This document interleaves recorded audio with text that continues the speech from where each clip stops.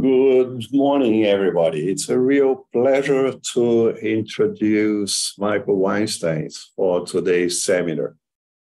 Michael and I studied together at the Current in the late 70s. Those were the days. And I was so excited with the idea that I could browse through his CV and start picking up cherries. But it turned out that Elena pointed out that someone did the job for me, and it was very well done. I did compare it. As you certainly know, Mike is a professor at Columbia, right? At the Department of Applied Physics and Applied Mathematics. And he got his PhD at the Current under Papa Nicolau. Then he went for a postdoc at Stanford with Joe Keller. And now I read, before coming to Columbia in 2004, Michael had positions at Princeton, Michigan, and Lucid Technologies, Bell Lab. He's a SIAM fellow since 2010. He's a fellow of the AMS, 2014, and he got the amazing Martin Kruskal Prize Lecture in 2018. He's also Simon Foundation's investigator. I'm extremely happy to have the opportunity of introducing Michael to you, and I'm sure you all enjoy his lecture. By the way, Michael accepted to take questions along the lecture, so feel free to ask through the Q&A device. Thank you. Thank you very much, Carlos. You're able to hear me? Sure. Okay, great. So I'm delighted with this invitation to talk on this joint work with Amir Sagiv. The reference is this first one. Okay.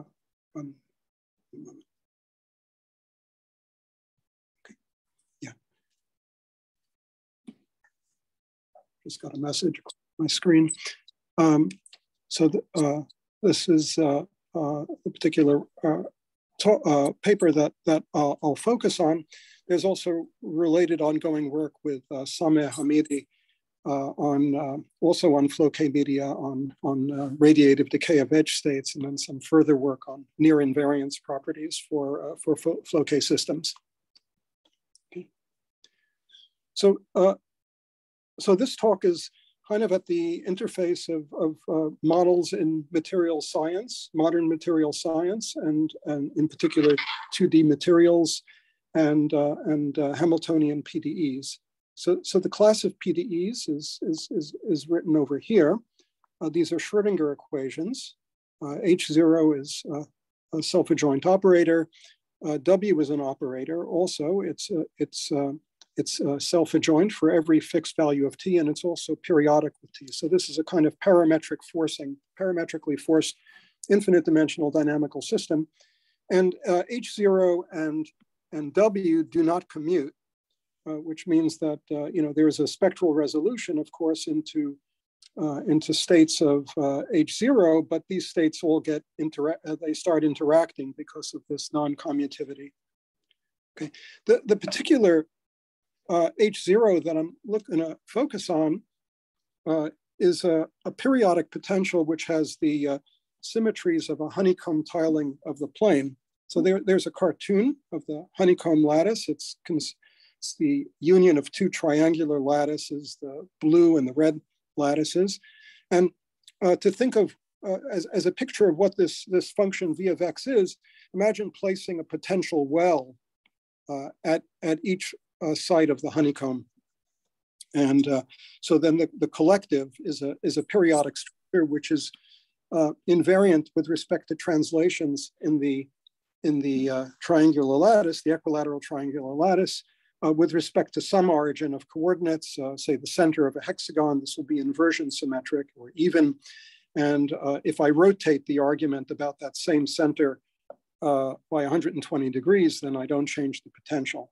And everything I say, I think, will extend to more general operators, say something of div grad type, where A and V are taken to have the symmetries.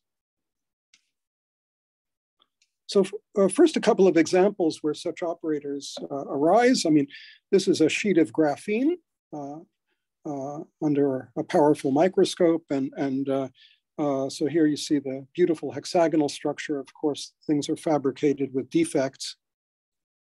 The model is the single electron model for an electron in a graphene.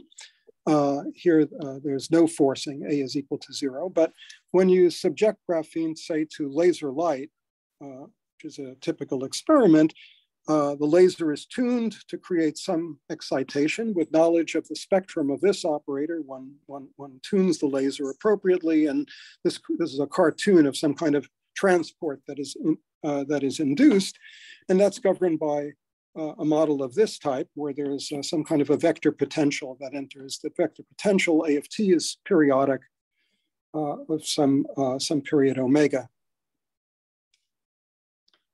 In optics, actually classical optics, this kind of model also, this class of PDEs also arises. This is a cartoon of a honeycomb array, a hexagonal array of coiled optical fiber waveguides. So each individual fiber, optical fiber will channel light by total internal reflection if you shine a laser at the end. And now you have an array of optical fibers going into the screen. And if the array is not coiled, if they're just straight cylindrical optical fibers, then there won't be any kind of parametric forcing. But in the presence of coiling, that gives rise to, again, some kind of a effective vector potential. So you have the periodic structure of the honeycomb array of flat or straight optical fibers, and then this is the coiling effect. Actually, this equation is written down in rotating coordinates in the z direction along with the coiling. And so there is such an array, and the array goes into the screen, and then you take the experiment done by Rexman and collaborators. It's well-known experiment is to actually to excite the array, to shine the laser at, this is a finite array that occupies this. You don't see the individual fibers, but there's a kind of honeycomb lattice of fibers going into the screen. You inject the laser light, and what happens is it starts to propagate along the boundary. And the fact that the energy propagates along the boundary and doesn't diffract into the bulk is a signature of what are called topologically protected edge states, which I'll try to say something about a little later. Now, the title of the talk is Effective Gaps. So I should spend some time talking about what a gap is and why they're important. And I'll do that eventually from the perspective of two-dimensional materials. Okay. But first, the simplest illustration of a gap. Suppose I have the second derivative operator. It has a continuous spectrum from 0 to infinity. And so we call the part of the real line which has no spectrum at all, minus infinity up to 0, we call that the semi-infinite gap. And if I add a potential well to the Schrodinger operator, then what happens is there's a bifurcation, an eigenvalue pops off the end of the continuous spectrum and into the negative real axis. If epsilon is small, oops, that eigenvalue is of order epsilon squared, and correspondingly there is an L2 state associated with it. And if I have a periodic potential, so the special cases where the potential is 0, and then I'm back to the Laplacian. If I have a periodic potential, we know that the spectrum of such an operator has bands and gaps. And if I add a localized perturbation, then will be eigenvalues popping off the ends into the gaps, either to the left or to the right. That depends on the details of the perturbation. For a potential well, they'll move left. If it's a potential barrier, the eigenvalues will move rightward into the gaps.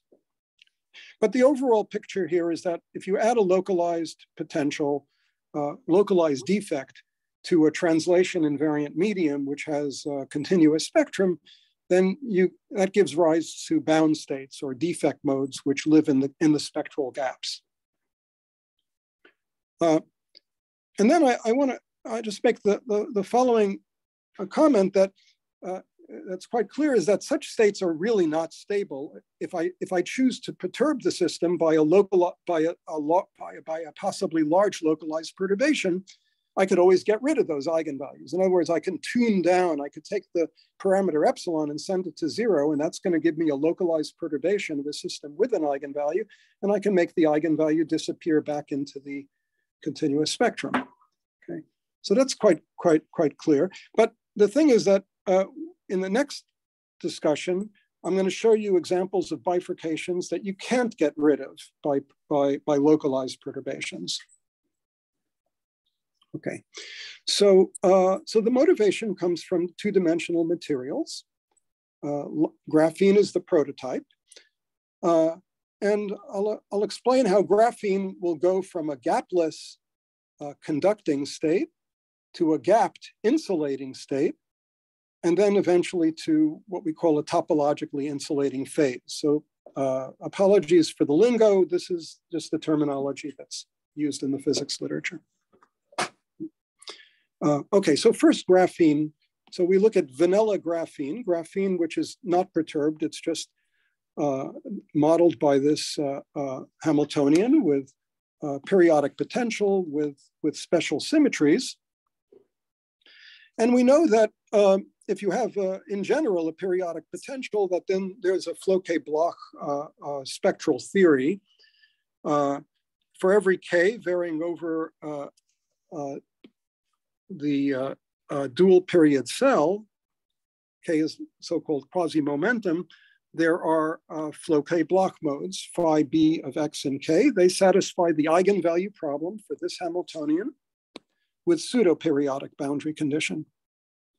And for each, so this is for a two-dimensional problem, this is a two-parameter family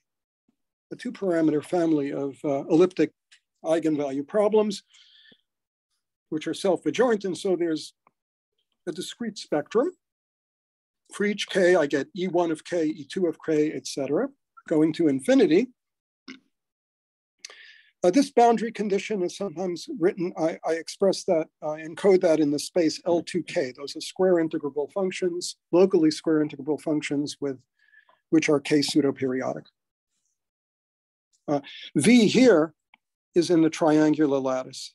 I should say that's the lattice of periodicity of V. Okay, so you have these so-called band dispersion functions, E1 of k, E2 of k, and their graphs over the Brouin zone are called dispersion surfaces. And the energies, the set of energies that these band functions sweep out are called the spectral bands. So this is one spectral band. This might be E1 of k. This might be E2 of k, E3 of k, E4 of k, E5 of k. And for honeycomb Schrödinger operators, together with Pfefferman, we proved that generic honeycomb Schrödinger operators have Dirac points. In other words, there are places in the band structure. The band structure refers to all of this information associated with this operator. There are points in the spectrum where two dispersion surfaces meet, and they meet conically. So if I open up this picture of the spectrum and look at its inner life, I see that this degeneracy between bands is realized by the intersection of cones. These are the dispersion surfaces. Okay. These are okay. And so this conical behavior then implies, so at this conical point, that's a degenerate eigenvalue of multiplicity 2. There are two eigenfunctions which I'll label phi1 and phi2. And these dispersion surfaces, here they would be E2 and E3, called E minus and E plus in this picture, meet conically, actually in a right circular cone. All of that is a consequence of honeycomb symmetry. This constant VD is called the Dirac velocity, and that's basically the angle of this cone. all right? And the slope of the cone. And furthermore, what one learns from this is that if you were to take a wave packet, if I were to take a state which was spectrally localized about this energy, or in this picture, about the quasi-momentum K and energy D, then it would evolve, the envelope of that wave packet would evolve according to a two-dimensional Dirac equation. So the square of this operator is actually the two-dimensional, this is actually, the square of this operator is the Laplacian on the diagonal. And so what we have is basically a wave equation, a wave equation governing the spreading of wave packets which are localized there. Okay, so that's and we say that in this case that graphene is conducting because they're in a condensed matter physicist is interested in certain energy ranges, not the full spectrum, but is really thinking about a neighborhood of particular special energies which are probed experimentally. And the way one probes this experimentally is by exciting wave packets, for example, with a laser. So in a neighborhood of this energy ED, because of the presence of continuous spectrum straight through, graphene is said to be conducting. It's also called a semi-metal, not a metal, because this point over here is a point of zero density of states. Okay, so now let me move to bulk graphene in a magnetic field. So now we add, I'll add a magnetic field taken to be periodic with the same periodicity of V, given by a magnetic potential A. And what a magnetic field does is, this problem is, now a complex conjugation does not commute with this operator because of the I over here. So the problem is no longer time reversal invariant. And as a consequence, the cone opens up. This cone, right, this Lipschitz point of dispersion surfaces then smooths out, and then there's a spectral gap. There's a corresponding picture of how wave packets propagate in terms of an effective or homogenized description. And it's the same operator, the same two-dimensional operator, but it acquires a mass term. I didn't say this, but sigma 1, sigma 2, and sigma 3 are the standard Pauli matrices. They're 2x2 matrices, which are self-adjoint and anti-commute, and they square to the identity. Okay. This is the effective Dirac operator, and this is the dispersion relation, which describes these two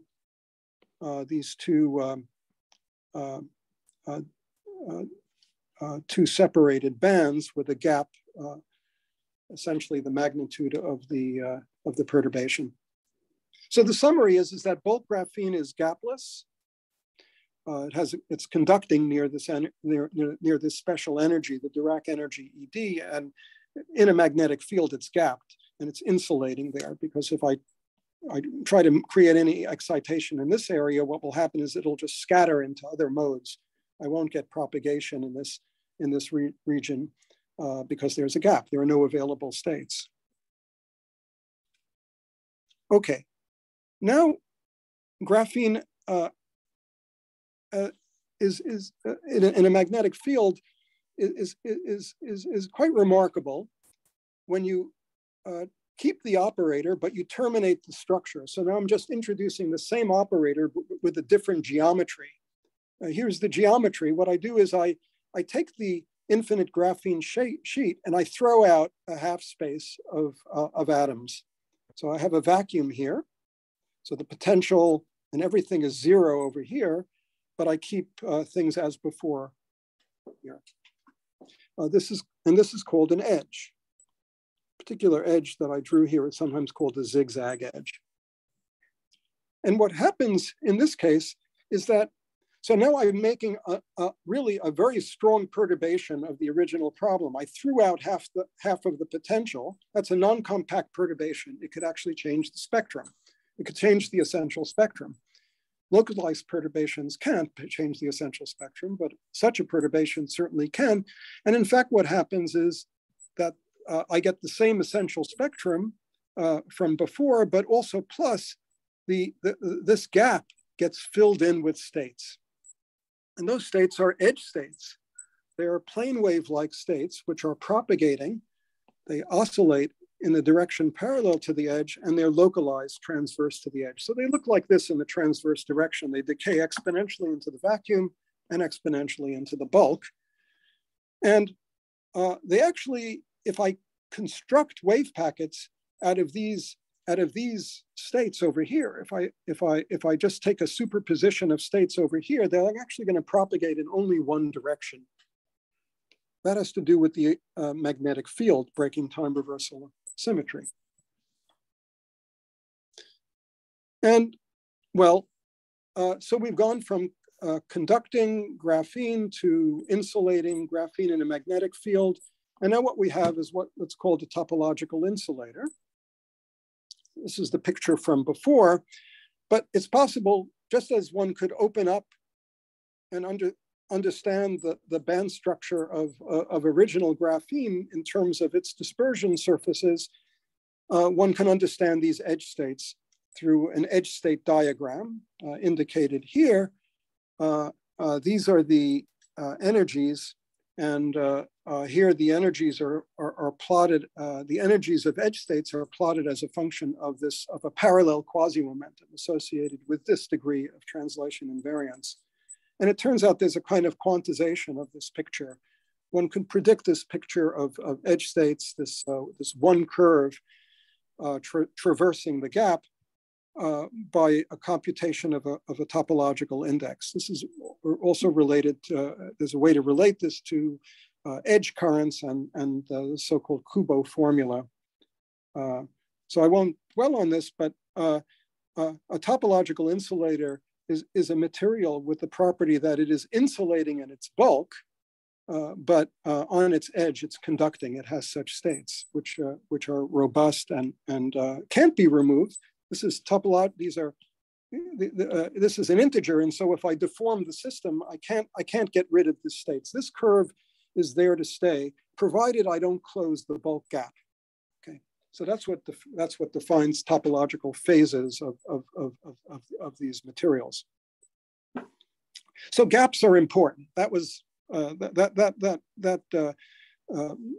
discussion is to motivate that gaps are very important in this subfield of material science that deals with topological materials.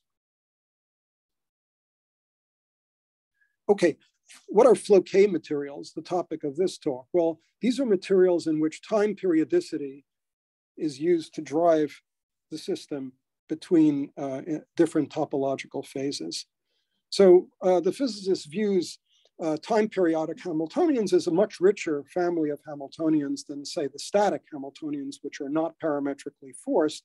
And they want to use those extra degrees of freedom of forcing to move to have more exotic, different and more even pretty exotic topological phases. And as in the field of static materials, Hamiltonians which don't depend on time, in this case also for Floquet materials, spectrum, spectral gap, indices play an important role. So the remainder of this talk will be concerned with what's called the quasi-energy spectrum of Floquet Hamiltonians, and in particular, the notion of effective quasi-energy gap. So just some general remarks about Floquet systems and quasi-energy spectrum. So suppose I have a Hamiltonian system, finite or infinite dimensional. Z lives in a Hilbert space, and I look at the the flow given by a periodic Hamiltonian, which is self-adjoint. Then there's a propagator. There's an evolution operator. Z of t is U of t acting on the initial condition, and the dynamics are determined by an operator called M. M is a mapping on the Hilbert space, U is unitary because H is self-adjoint, so U of tau is unitary mapping. And that's called the monodromy operator. Okay. Even at the level of ODEs, this is a non-trivial object. But in this case, because H is self-adjoint, the spectrum of the monodromy operator is a subset of the unit circle. So the eigenvalues of the monodromy operator are called Floquet multipliers. And we write them as e to the minus I mu tau, where tau is the period and u is a real number. So mu is defined only modulo 2 pi over tau. And mu is called a quasi-energy. So the set of all Floquet multipliers gives rise to the so-called quasi-energy spectrum of the time-dependent Hamiltonian. Now, in the theoretical physics and applied physics communities, Floquet topological insulators have been studied for restricted classes of Hamiltonians H of T. Often these are tight binding models, so-called tight binding models, discrete models of the system. And just as we were looking at problems with bands and gaps, there are now these are systems which have bands and gaps, but on the unit circle. Okay, so this is the situation which is assumed, or the models that are posited in the physics community, and these models give rise to Floquet edge state type behaviors and topological information that you could compute based on these bands being isolated. So you need gaps. You need quasi-energy gaps. But the thing is that if you look at PDEs, parametrically forced PDEs, we expect in general that there are no gaps, that the spectrum of the monodromy operator is the entire unit circle. To see why, let's consider such a forced partial differential equation, a Hamiltonian system with a period T. H is a honeycomb Schrodinger operator, but could be more general. For the honeycomb Schrodinger operator, remember we have the bands. Here's say the first band and the second band meeting at a conical point, and then you have the third, fourth, and they go all the way up to unbounded energies. It's an unbounded operator. Here is the band structure. The spectrum of H0 is the union of the images of the bands. So that's these. Oops, sorry. The images of these red bands are the projection, right? The projection of the dispersion surfaces onto the energy axis. Those are the spectral bands. So this is where we start. And we're going to look at the case where A is equal to 0. Now, if in this case, this is certainly the right way to think about the band structure, but we could also think about this for a moment as an example of a time periodic structure with trivial time dependence, namely no time dependence. If we view it that way, if we view this unforced problem as a periodic problem of period tau, then we could think about its Floquet multipliers spectrum. That just means the exponential of the spectrum. It's the union of these arcs, and the quasi-energy spectrum is just going to amount to the union of the bands modulo 2 pi over tau. In other words, one has to fold the bands down modulo 2 pi over tau. So these are infinitely many bands that get folded down. So we expect in general that the quasi-energies are going to fill out the interval from 0 to 2 pi over tau. And we also expect it to be the case for general A of T. But the nature of the spectrum, this L2 spectrum really is an open problem. I should just mention briefly in a different direction, if you fix a K, you can ask about what the quasi-energy spectrum is. And that's been a subject for some time of many authors where results on dense point spectrum are proved. And that's corresponds to the problem of basically a periodic operator on a spatial torus, where you fix K, and so you have some kind of a compactness coming from the boundary condition, periodic or pseudo-periodic. But this is a rather different direction, and it's unclear really how to take results from here and to stitch them together to get information about the full L2 spectrum.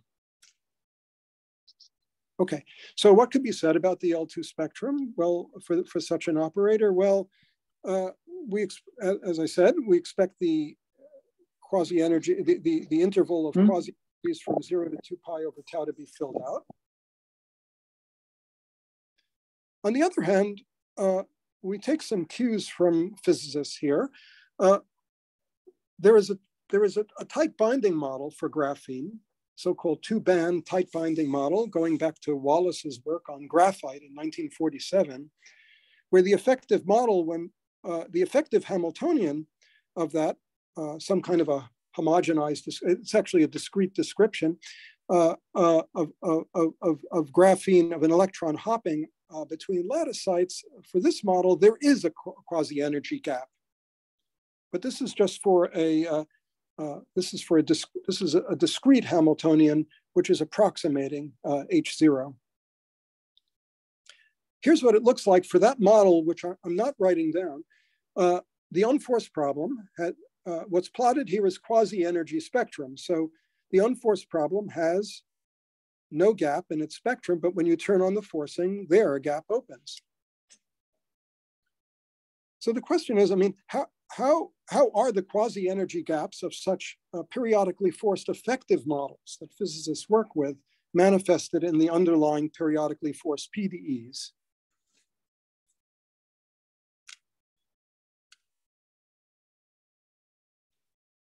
So we study this question for the following class of models. So this is our periodically forced Schrodinger operator, but I've put in a scaling parameter epsilon.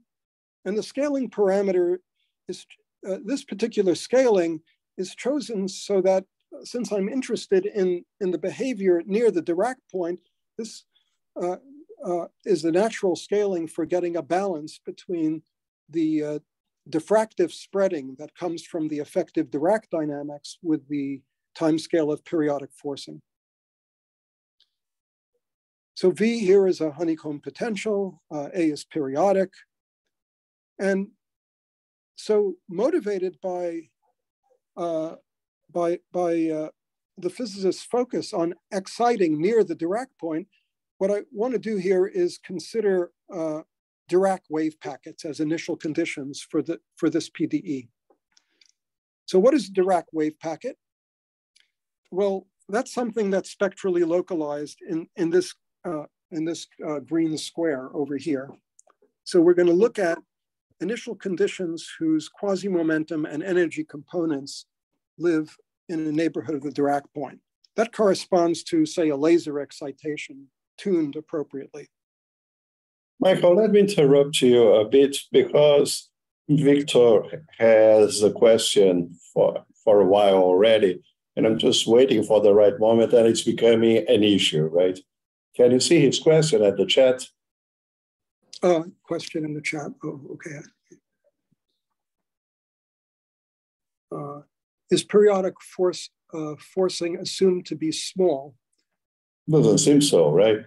Yeah. So there is a parameter. So I would say yes and no. Okay. So yes, this is a small parameter, but we're going to look on time scales actually where there will be a non-trivial cumulative effect. So basically where the monodrome, this operator is periodic of period t per divided by epsilon. And so we're going to be looking on long time scales where there's non-trivial dynamics between these two parts of the operator. Okay. but formally it's a small parameter, and certainly we take advantage of the smallness for a kind of homogenization perturbation theory at in part of the analysis. Fine. Thank you for the question. Okay, so we're looking at Dirac wave packets. Dirac wave packets are spectrally localized in this region. What are they? Well, remember there is a double eigenvalue here. There are two states, phi1 and phi2. And what is a wave packet? A wave packet looks roughly like a weighted superposition of the two Bloch modes that live there. So these are like e to the ikx type structures, these phi b's. They look like plane waves, appropriate for the potential V. And this is a Schwartz class functions, which is slowly decaying. So a wave packet looks like that. It's the blue oscillatory thing, which is the wave packet. It has a wavelength that goes like 2 pi over the magnitude of KD, and in black is the envelope. So the first result is that if you look at this T per epsilon periodic Hamiltonian with data which is spectrally localized in that green square that looks like a Dirac wave packet, then this will evolve on a very long time scale like a Dirac wave packet with an envelope governed by an effective magnetic Dirac Hamiltonian. So this is what the structure of the solution looks like. Some function alpha of time and space, slow time and slow space. There's a correction term, and this envelope evolves according to an effective Dirac operator, where the Dirac operator for vanilla graphene has A equal to 0. This is a magnetic Dirac operator. These are the Pauli matrices. Okay, and the error is small on a time scale of order epsilon to the -2, corrected by a little. But this time scale is much, much larger than the time scale of periodicity. And so therefore we can use this result to approximate the monodromy operator for the full Schrodinger problem. So, so in other words, we can approximate M epsilon, the monodromy, by the monodromy for, we can use the monodromy for the effective operator to construct a good approximation to the monodromy for the full operator. And this is what the estimate looks like.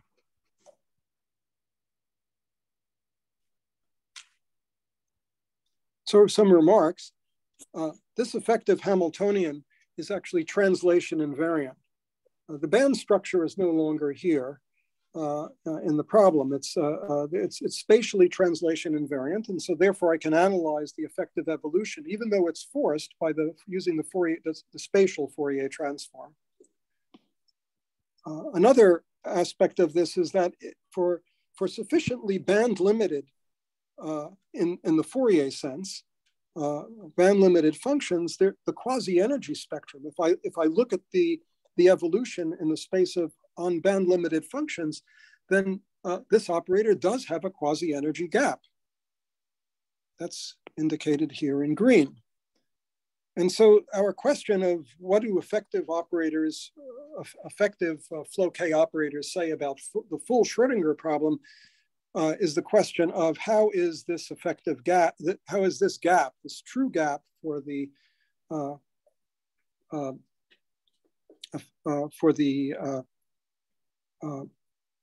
homogenized or effective evolution manifested in the full operator. Because the gap is it lives on in the space of the operator is band limited functions. To see this spectral gap, we introduce a space of band limited Dirac wave packets. So not only are they Dirac wave packets, but their modulating function has compact support in Fourier space. Now, we're not interested really in Dirac wave packets themselves. We're interested in things which are localized in a square, right? In things that are localized with respect to the operator H0, the projection operator associated with H0. But fortunately, things that are localized in the square are very well approximated by these band-limited Dirac wave packets. So if I project onto the square, I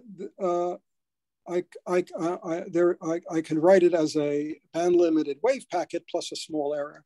And then conversely, if I take a band-limited wave packet, it has very, very small spectral components outside of the green square. This space of band-limited Dirac wave packets is a closed subspace, and so I could decompose L2 into band-limited packets and its orthogonal complement. And so the main theorem goes like this, that if I look at the Schrodinger evolution with time periodic forcing, let's suppose that this green region over here is the quasi-energy spectrum of the effective Dirac operator. I'll choose an interval, a proper subinterval in there. And then in order to focus on a region of spectrum which is uniformly bounded away from the continuous spectrum of the effective operator. And then let's choose within that region which is isolated from the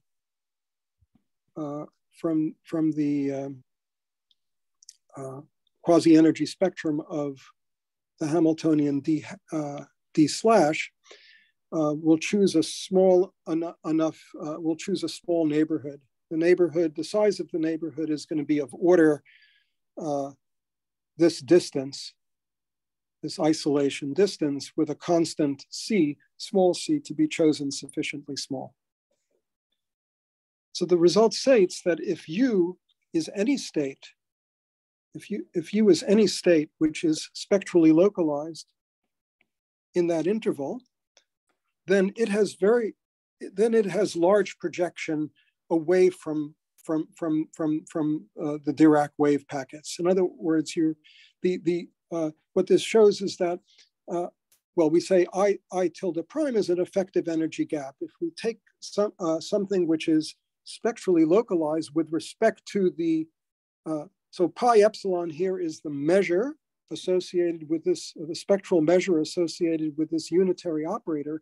So pi epsilon U equals U means U is a state in L2 which is spectrally localized in I prime. Then the spectral content of U is dominated by modes that are energetically distant from the Dirac energy. So the eigenstates will look, the support of the way such a state will look, such a wave packet will look, it'll look much more oscillatory or much less oscillatory than the modes that live near the Dirac energy. Let's see, how am I doing with time? Okay. You have, well, literally 15 minutes. Okay, so I'll try to move through this pretty quickly, maybe not in all detail. So suppose we have, so pi epsilon is this is the spectral measure associated with with the unitary evolution that we're interested in, this monodromy operator, and we're going to take a state which is supported in this arc over here.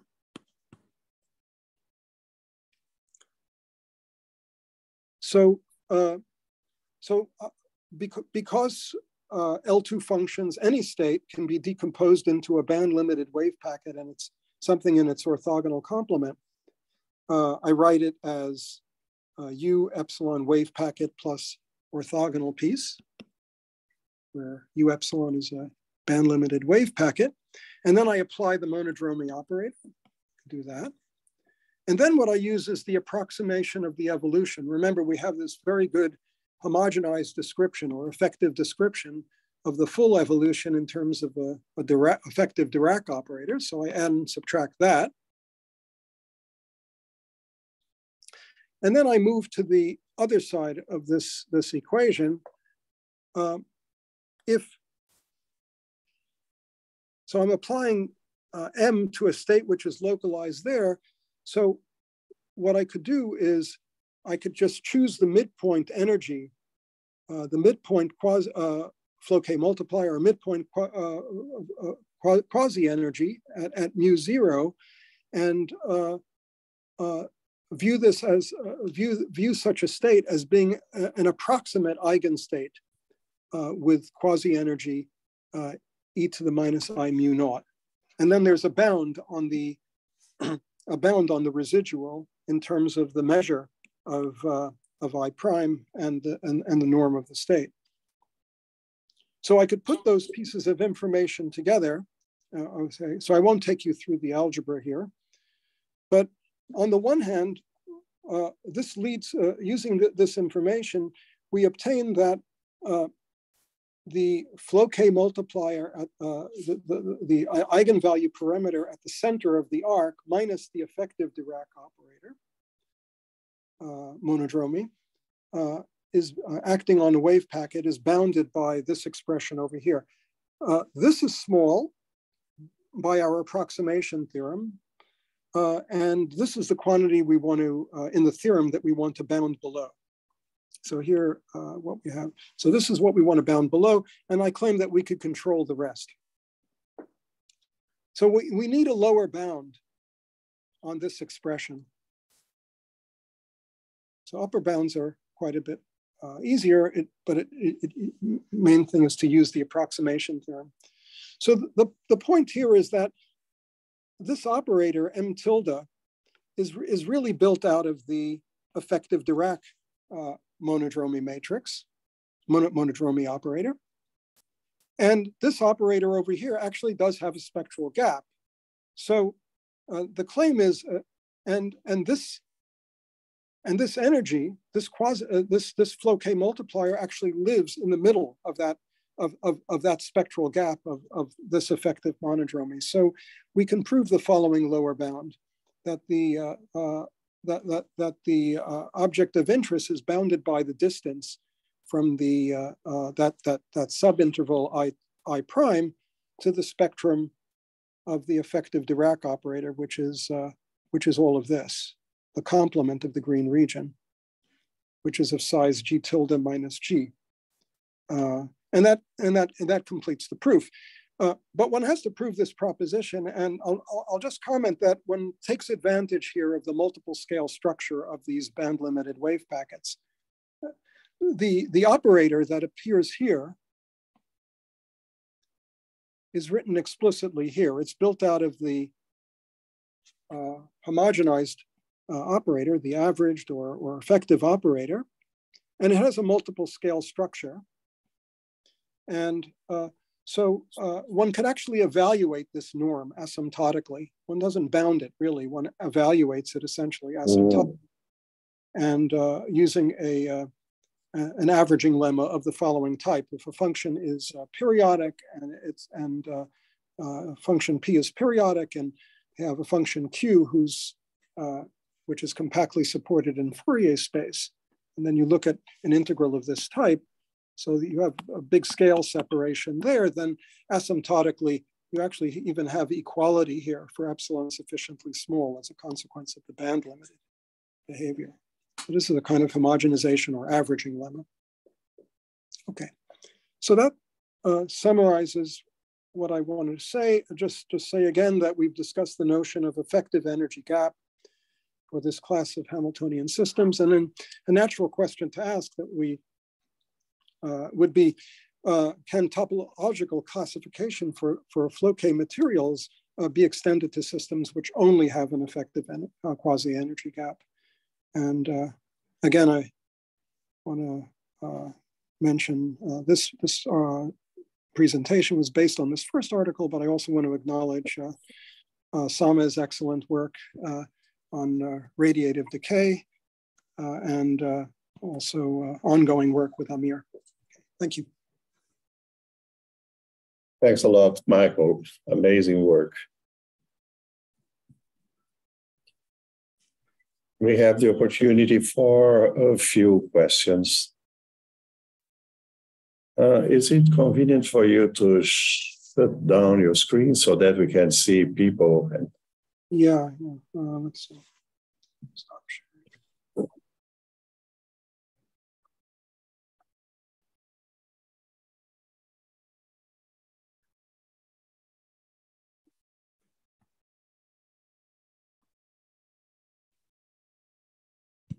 Let me ask you something very naive.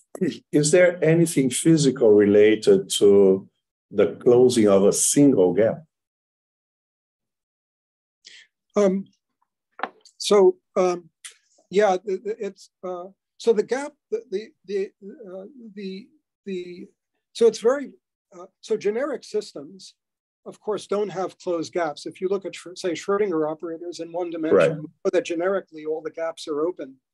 Of course, there are these finite gap potentials but those are but in general gaps close all the time in physical problems, and sometimes they close accidentally, but very often they close due to symmetry. And so the origin of this Dirac point is the honeycomb symmetry of the problem, and so so it really has a very, very simple geometric and origin based on the symmetries of the honeycomb lattice. So even for example, if you even looked at Z2 lattices, for example, on potentials, say maybe identical potentials that are placed at the vertices of a Z2 lattice, you have other kinds of degeneracies in such systems, as well as in distorted lattices as well. So it's really very, very common physically to have gaps closed.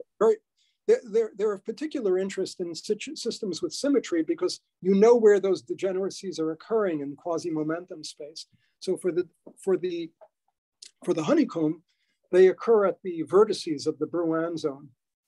But in general band structures, general periodic structures, if you look on Wikipedia at the many band structures you could look at, they can even occur accidentally. But you don't see a physical property related, for example, to multiple eigenvalues. What do you mean by a physical problem? I don't know, a laser which changes color or whatever, right? So there is a physical effect that happens there.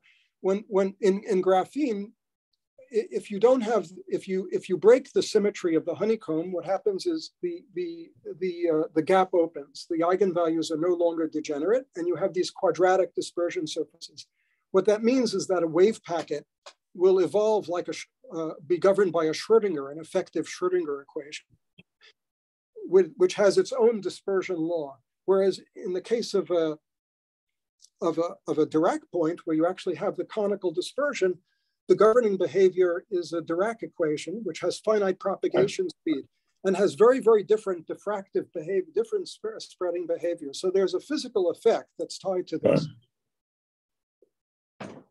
Oh, thanks a lot. There's a couple of questions, one in the chat and one in the Q&A.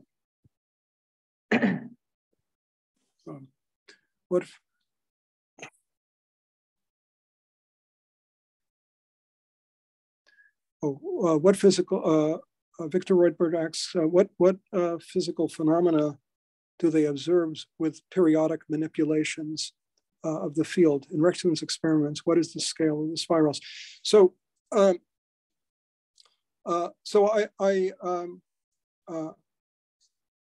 much more familiar with Rexman's work in optics. The scale of coiling is I think on the scale of sub millimeter coiling. It's actually pretty rapid in his experiments, well,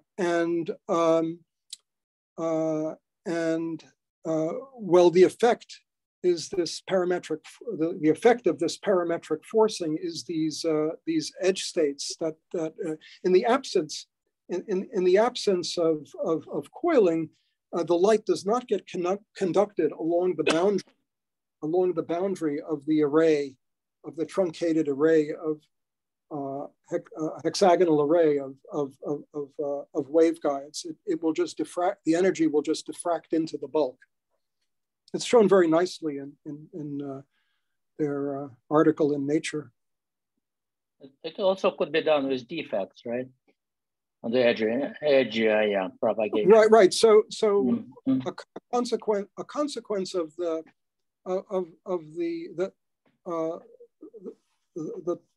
consequence of the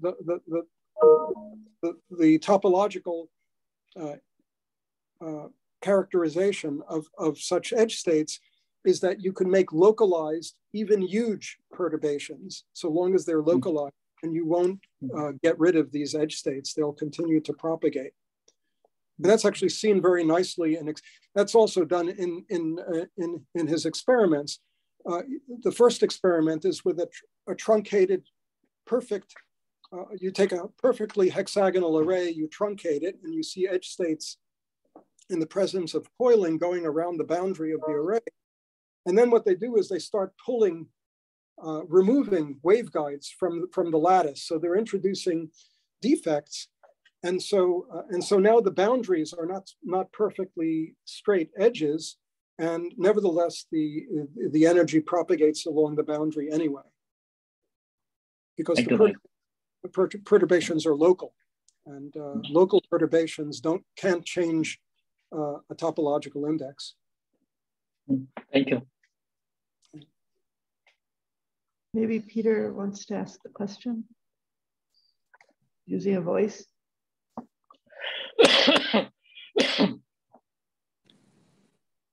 What happens, Peter Bates, what happens if the symmetry is slightly perturbed? What if there's a point defect? So yeah, so that relates to, so here is, okay, so there are a number of ways one can answer that, but let's just take the case of the honeycomb structure with the Dirac point, these conical points. If you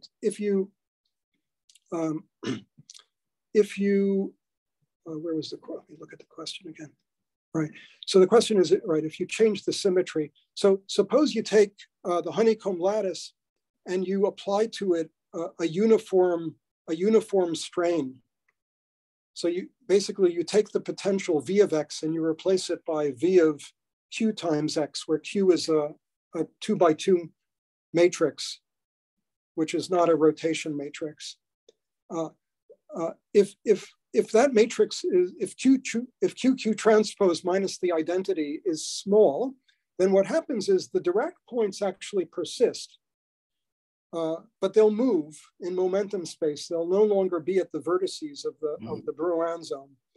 And what will happen is the cone will tilt, and the effective equations will now still be Dirac equations, but there'll be an additional convective term.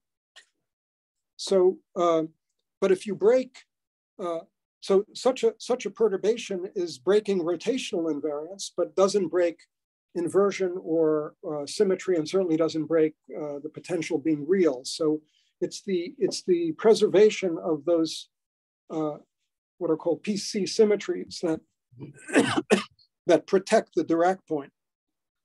But you can make small deformations. Now it's possible that under large deformations you can have two Dirac points, two cones, coming together and then mutually annihilating, but that's large perturbations of the system and much harder to study. No, but I was meaning if you perturb the lattice in such a way that you destroy the symmetry completely, but only in a small way. Like if you have a point move slightly or okay, so I take one lattice point, yeah, and then I move it. Okay, so now you see, now what happens is you've just lost the translation invariance. Right. You don't have all of these diagrams that I draw, which are based on Bloch's theorem, no longer are there. Right. what persists? Well, okay. So going back to the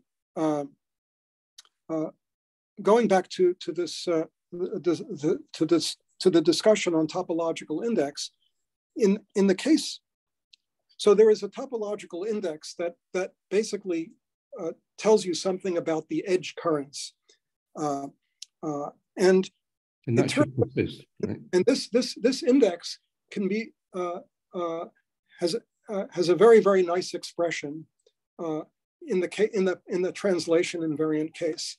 The thing is that this index can also be expressed as the index of a Fredholm operator, and for that you don't need periodicity.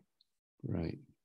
So there is a way to think about the persistence of these edge currents and their stability to large but localized perturbations through this Fredholm index. That's a theorem of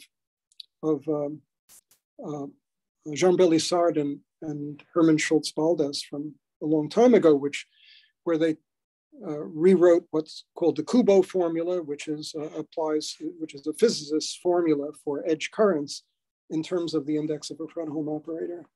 So there's this extension away from periodic structures, away from crystalline structures, to things that are where you can discuss disordered Hamiltonians as well.